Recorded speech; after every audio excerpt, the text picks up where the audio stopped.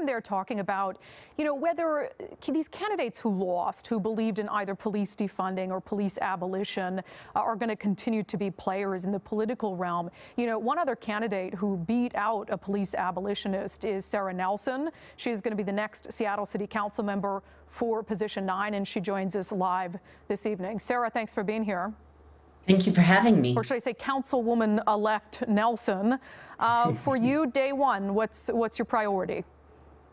My priority is to huddle with my colleagues and really commit to doing things differently. The voters want change, and we also have to work with our new mayor. So the political landscape has shifted, and we have got to get to work right away on our pressing problems. One of the things that you and I have talked about before is the climate has been a little nasty at City Hall, if we're all being honest with one another, and that climate has made it really hard to get things done in good faith. So besides maybe walking in with a good attitude, what do you do as the only new council member to try to flip that environment to something that's productive?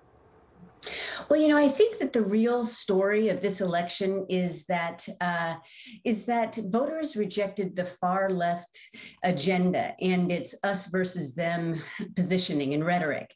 And I think that my win signals to my colleagues that we have to do things differently, and that we have to include all voices as we go forward and really come together. And I think that we will be able to do that because people realize that their previous ways of doing things could very well put them vulnerable at the next election.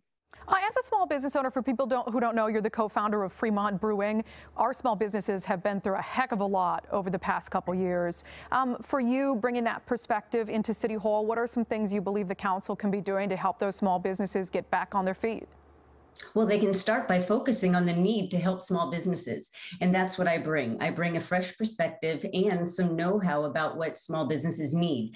And not just breweries, not just white-owned businesses, but all businesses. And I have a strong platform for actually helping folks stay in their neighborhoods, retain those jobs, and grow and thrive in our city after the pandemic.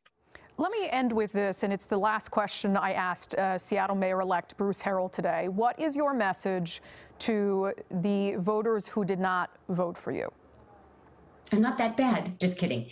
My message is my message is that as a citywide council member, I will represent you. And I've spent 9 months talking to folks. I have a good sense of the change that people want to see, and I will get to work, roll up my sleeves, and start working for them, everyone, every Seattleite.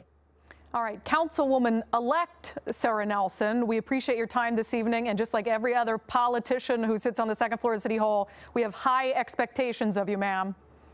I'll meet him. All right, thanks for being here.